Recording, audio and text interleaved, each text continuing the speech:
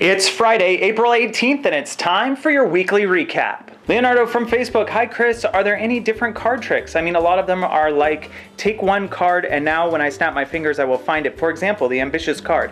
And I'm searching something different to perform in a restaurant, so with only a little setup or completely impromptu. Thank you, winky smiley face. For this, I'm gonna refer you to the John Armstrong Card Magic series. This guy is really, really good at card magic and making card magic feel different. So even when he's doing a pick a card trick, it doesn't feel to the audience like a pick a card style trick.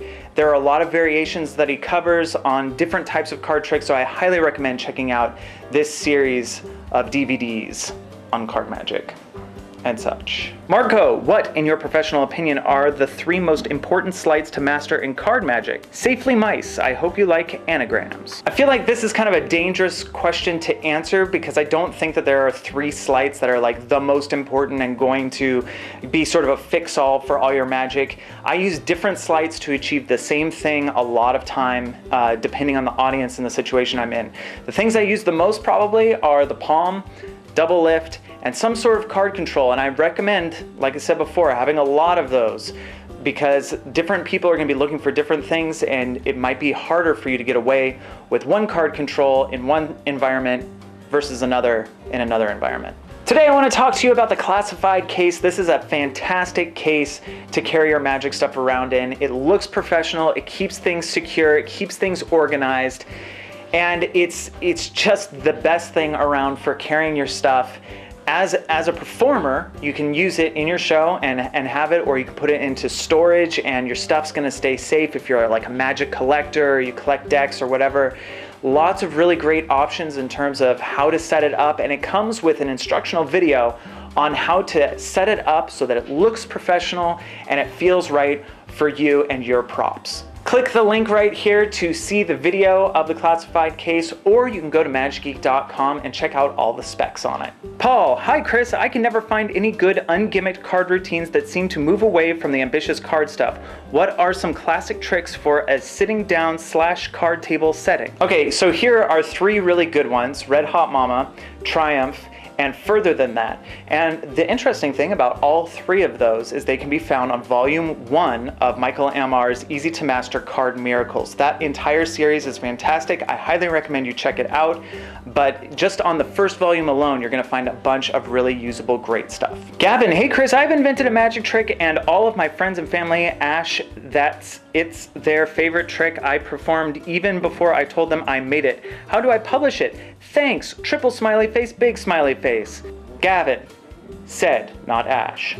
There's a few different things that you can do to sort of publish a magic trick. The first thing I would recommend is doing as much research as possible, and 2 would be, and a lot of magicians might disagree with me on this, but show it to some magicians because they might have seen someone else do something like it, and you need to have that information before you start pursuing it. So I would show it to a few magicians, get their input, some trusted people. And then lastly, there are a lot of different manufacturers that take submissions and turn them into tricks. We're one of them. You can send us stuff at sales@magicgeek.com. Andres, can a standard size deck be suitable for entertaining people on a stage show situation for more than 100 people with no camera and screen option on stage? If yes, what do you suggest? Smiley face. It depends on the trick. Manipulation stuff works great on stage, fans and making cards produce and things like that.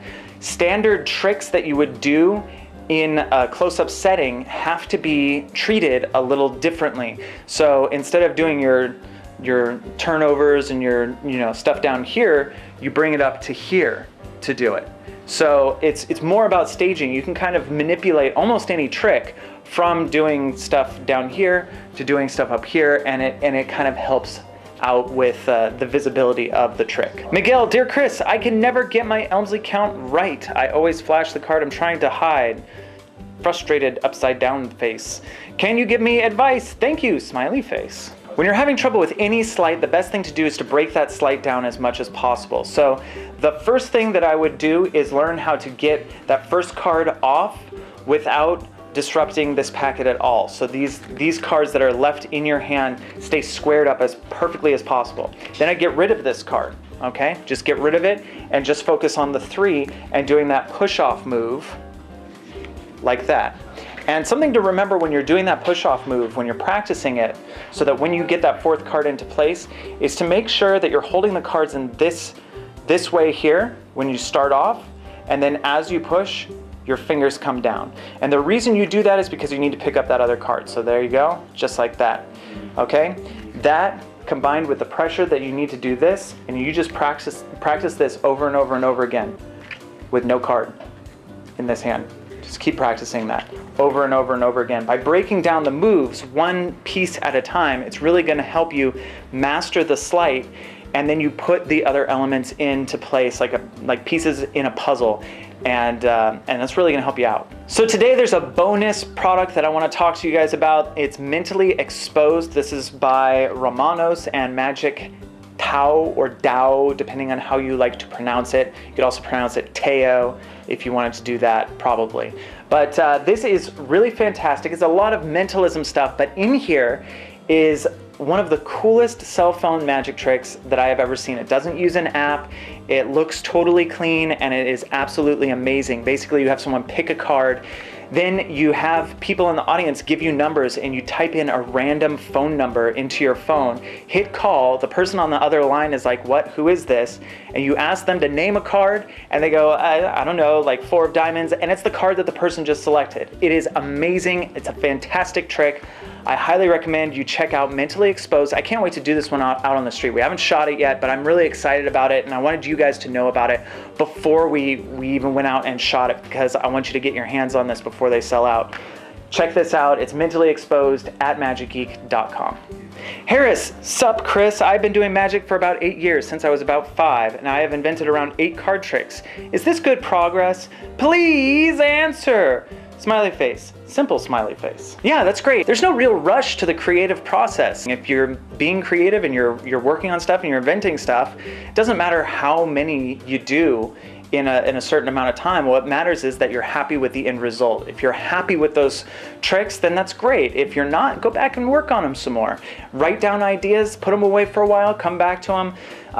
It's more about creating something that you're happy with than the amount of stuff that you're creating. Josh from the Magic Geek blog, does True Astonishment by Paul Harris come with everything you need to perform all the tricks? If not, could you please tell me what else I needed to do every trick? It comes with most of the stuff that you're going to need, other than a regular deck of cards. There's not really that much that you're going to need to go search for and manufacture. I think there's maybe some matchbooks, some coins, but no like standard magic props that you're going to need to go seek out. This week, if you use the coupon code SORTED at magicgeek.com, you're going to get 5% off your order, and your name's going to go into the running for this trick, which is a fantastic trick. It's called Sorted Affair by Elmwood Magic, and you definitely want to get your hands on this. It's a free trick, and you get 5% off your order anyway, so it's a win-win. Go ahead and go to magicgeek.com, use the coupon code SORTED, get 5% off your order, and be entered into the drawing to win Sorted Affair.